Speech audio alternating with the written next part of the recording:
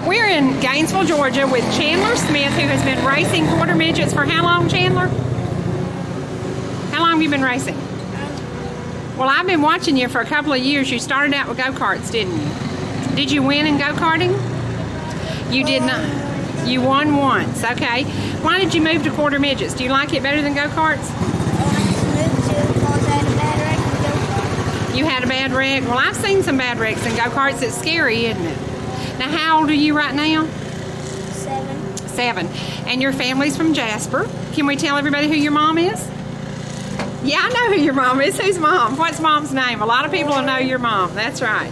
Lori McGee, right? Yes, you do. You still call her that? Well, let's talk about your family and racing. Your family's helped you a lot, haven't they?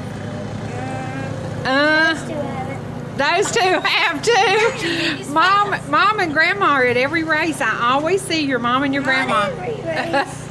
Almost every race. Not almost either. Well, are you going to be going to North Carolina next weekend?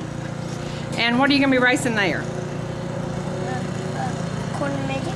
Okay, what town are you going to be in? Do you know? But a lot of travel going on in your life right now? Yes? Okay. Now, how many miles away from home have you been racing? I have no idea. Have you been to Florida? You have? Okay, that's a long way from home. Do y'all travel in a motorhome or do you just get motel rooms? How do you handle that? Sometimes. Yeah, that's an easy way to do it, isn't it?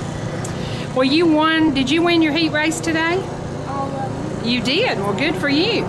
And we're going to take a break right now and you're going to come back out on the track in just a little bit. You're going to win that one too? Absolutely. Now let's talk about safety issues. Did you wear a Hans device today when you raced? That's important, isn't it?